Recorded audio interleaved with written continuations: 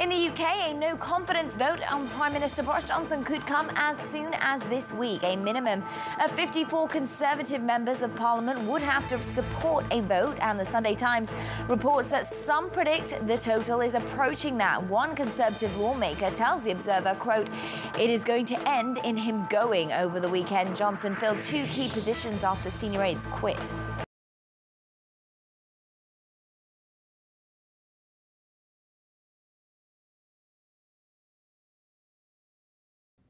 Thanks for watching Bloomberg Quicktake Now. Subscribe to our channel to see the biggest stories the moment they happen from around the world.